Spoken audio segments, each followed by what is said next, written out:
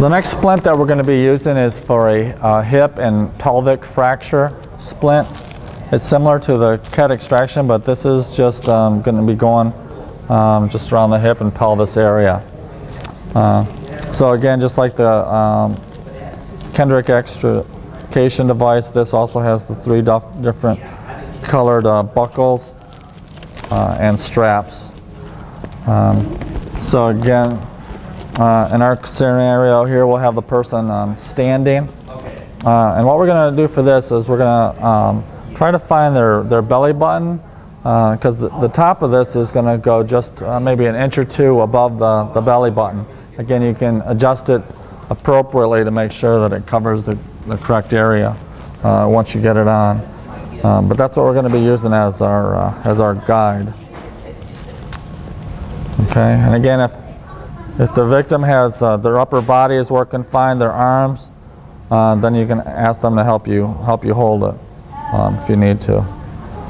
Okay, because again, this does need to be a little snug.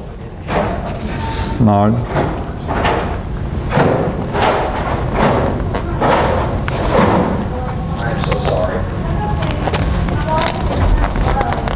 Is that snug? It could be a little tighter.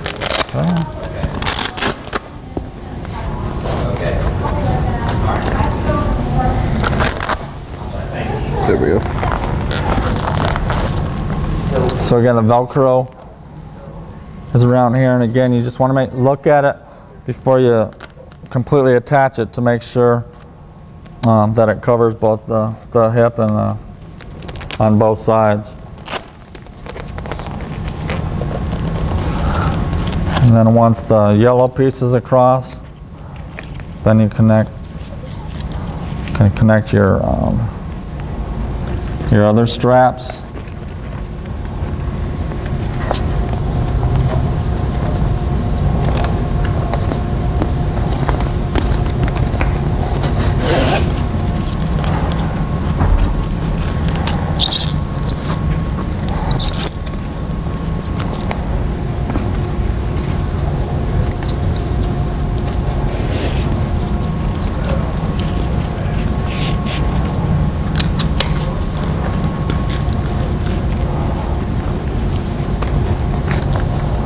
Again, so we have the yellow strap we did first, the green strap, and now the red strap is here at the top.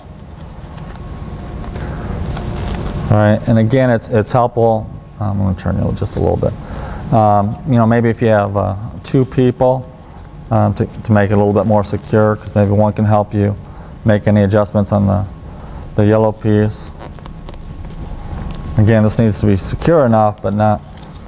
You need to watch it, you know, because they did get a fracture, so you still need to be careful. So talk to them.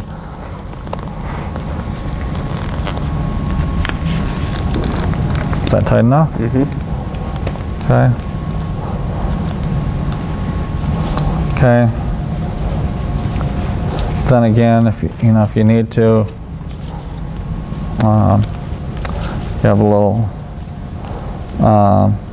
If you wanted to, you can tuck these out of the way, the ends of these.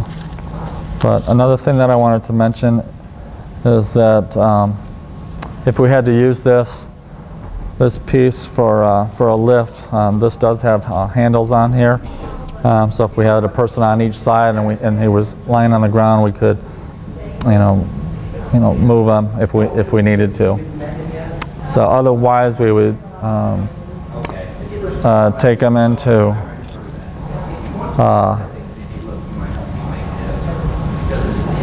get X-rays and to see the doctor from there, and more appropriate treatment.